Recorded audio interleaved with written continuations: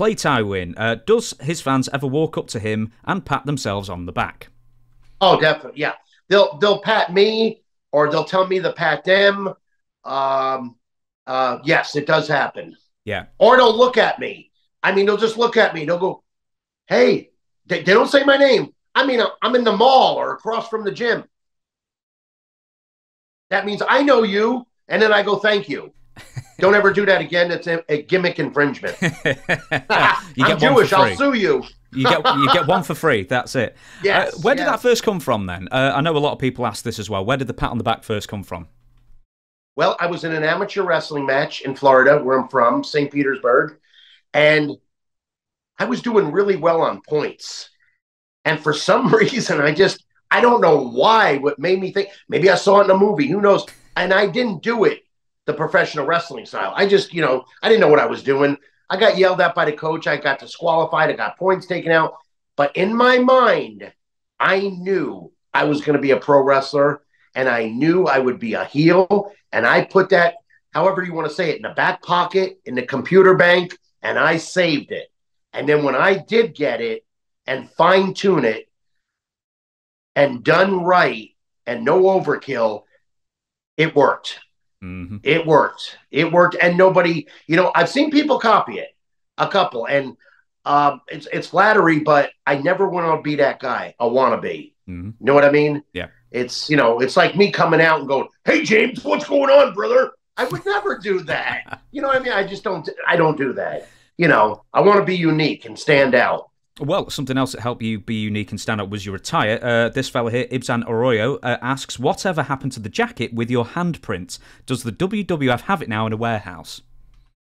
Wow, that's cool. Probably not. No, they don't. I actually sold that at a wrestling auction. Oh. And the only reason I do keep certain things, and maybe I should have kept that, and there's a story and a secret about that jacket. Okay. That jacket was originally owned and worn in global wrestling by the Handsome Stranger. I know who that is. Tell us who it is. Okay. Not too many people know it, and I don't mind saying it. And Mark reminds me at almost every meet and greet about that. I bought it from him. I liked it. I had it tailored. And that hand on the back was free drawn on a piece of cardboard by me. Then I had a seamstress do that. So I did sell it at an auction maybe 4 years ago. Yeah, a lot of people comment. I'm sure I can get it replicated. Whoever made that for Marcus, quality. It was heavy. That jacket was heavy. Had to get a special bag for it and this, and that. But people do remark about it because I had other ones, but nothing of that quality. So, yeah, that's a pretty cool thing. I think I've said it on other interviews, and maybe Mark has too. But yeah, that was the Handsome Stranger's jacket. By the way, that's kind of cool name too. The Handsome Stranger. What a gimmick.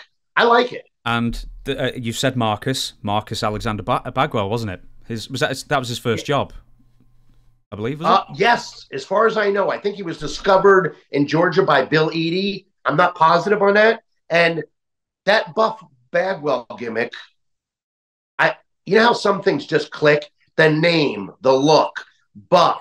It's great. Whoever thought of that, I love it. I just love those flamboyant names when they or when they have double meaning. Like, for instance, B. Brian Blair. Like you see what I mean? The alliteration. I love stuff like that. Yeah. Coco Beware. That's so cool. You don't find too many names like that. They're unique.